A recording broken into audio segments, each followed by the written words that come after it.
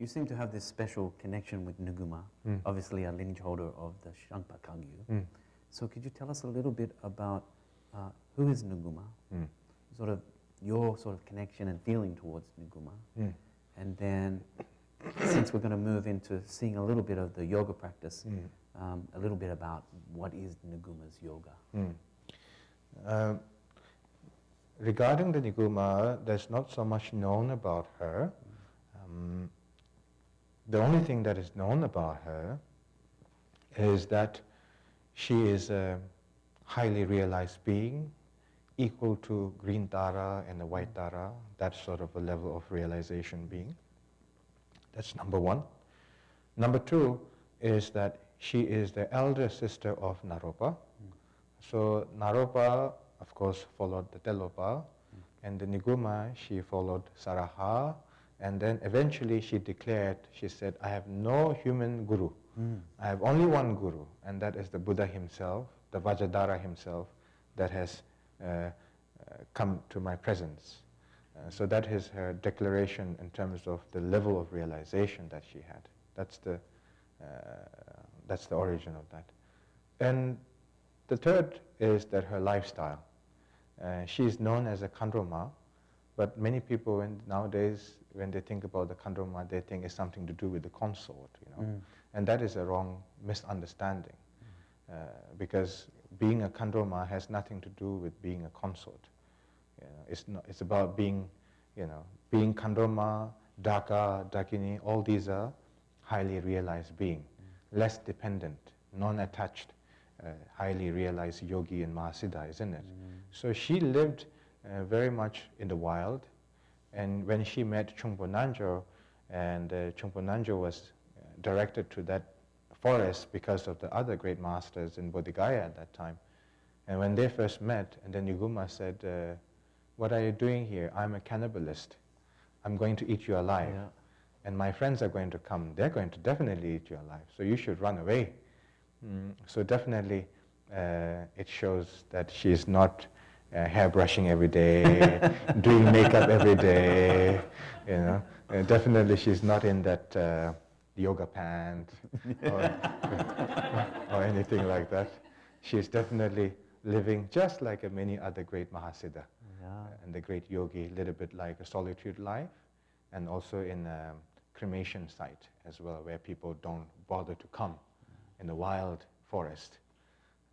And my relation to the Niguma is, of course, it goes all the way back to previous Kalu Rinpoche, and the previous Kalu Rinpoche with the previous Siddha Rinpoche, and then goes all the way back to the first Jamgon Kongtrul Lodro Taye and the Taranatha, and all that teachings and the transmission that is passed down to me over the time. So that is my relation in terms of the empowerment. But from my heart connection was in the retreat. When I read the biography, when I actually practiced, that was the time that I told myself I'm going to uphold this lineage and bring it back alive and make it, you know, how do I say, maintain as it should, as one of the Buddhist branch in terms of the lineage and the practice and the yoga and so on. So that's that. Very nice. Thank you, Rinpoche. You're welcome. And you said in retreat you had a sort of, you know, those practices came easy for you in a way compared to other practices, right? Yes, the yes, practices. So there's some connection. Yes, I basically became a nationalist right wing. So I read the biography, but all the other practice that I did in the Niguma, especially I like very much her teachings, because the way she expressed her teaching is so much loving, so much caring, almost knowing that you are going to read that, you know, that sense of presence. Because there's so many other different figures who just write things. There's no sense of personality in it. There's no sense of heart-to-heart connection to it. It's like, okay, you do this, you do that. After that, 3 times of this, you do that. You know, so there's a lot of guideline, but lack of human bond. So when I read the Niguma's teaching, there's a human bond from her to her student. And when I reflect that, in terms of her quality and realization, but also her character, and that made me, very much cherish the teachings of the Niguma. And then, of course, based on that and all the other practice that I do, based on the Niguma's teaching, it was relatively easy, and I'm very fortunate for that. So one last question, Rinpoche. Often these teachings are considered very secret. Mm-hmm. And so I was wondering how you think about secrecy. What is the role of secrecy? Vajrayana is often associated with the secret teachings. Mm-hmm. So what does secrecy mean in terms of Vajrayana in this context? I mean, you can search on the internet, there's nothing much secret left. You can say, I'm going to keep a secret, but there's nothing much left. Yeah. And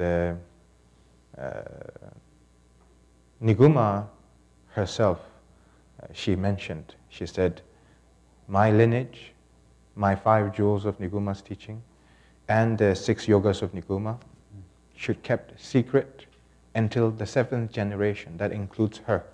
She said, you have to keep it secret until the 7th generation. After the 7th generation, then the 7th lineage holder is permitted to give to the public. Whether it's the 5 jewels of Niguma, whether it's all the teachings. So that is the historical origin. Due to that, like an example, the 2nd Dalai Lama, His Holiness Dalai Lama, was born in the Shangpa Kagyu family. And his father was a retreat master overseeing the small temples and the retreat centers and so on. As he reached the teenager age, he was already influenced by his father. And then he was recognized as a reincarnation of Dalai Lama. So that has the influence on the Gelugpa lineage as well. And then also during the 7th, after the 7th lineage holder, and there was also a time where, how do you call it, Chonang lineage, like an example, Taranatha, revived many teachings, because many teachings are based on the, how do you call it, memorizing. We call it a Nyenju. Nyenju means I memorize everything, and then I say it to your ears. I don't say it to anybody. You memorize everything, and then I pass it to the next one. So it's called Nyenju. So it was not just a singular lineage that was not allowed to make it public, but it was also ear to ear lineage. And then by the time of Taranatha, and due to the size of the Tibet geography, many teachings were about to go extinct because people don't have a social media platform, right? So you have to be a little bit wealthy to receive Dharma. You can't say that I have a pure heart. You have to look after your own survival. You need to go for a very hard journey. You can't take a sky train. There's no metro. So you need to have all that possibility. And then on the top of that lineage to maintain is almost like a 2 impossible tasks combining together. One is people coming together is already challenging. And when the teaching is like ear-to-ear lineage, Nyenju, and then that is like the perfect scenario for lineage to disappear. And then so what Taranatha did was that he revived many teachings, many practice, so due to him. So he wrote these down. Yeah, he wrote it down. And then also, like an example, the concept of the 3 years retreat. Nowadays we know it. It's relatively new. It's not ancient as we think. And the concept of 3 years retreat, one monastery start to do it, the other monastery copy it. Like an example, you see the one rooftop looks similar, looks nice. Okay, the next one does similar to that. And so therefore, there became a trend. That the concept of 3 years retreat, okay, this lineage is doing like that, that lineage is doing like this. Because if you look back in a biography of Milarepa, there's no mention of so-called 3 years retreat. There's a lifetime retreat, which is far more than a retreat. So we have to understand that, some practice is only allowed in the retreat. Yes, that is made up in the recent generation. But prior to that, before that, there's many. Because otherwise, all the teaching wouldn't spread, because it wouldn't spread to the Gelugpa school, it wouldn't spread to the Kagyupa school, it wouldn't spread to the Chonang school, it wouldn't spread anywhere, you know. So that's that. Yeah. And my main purpose is to bring people to Dharma for physical and the mental well-being, not just giving an impression of, oh, this is the Rinpoche sitting on the high throne. He has the object in his hand. Get a blessing. Go back to your home. You know, that impression is good, you know, if we have a cultural mentality. But many people who are engaged in Buddhism, they don't have a cultural background.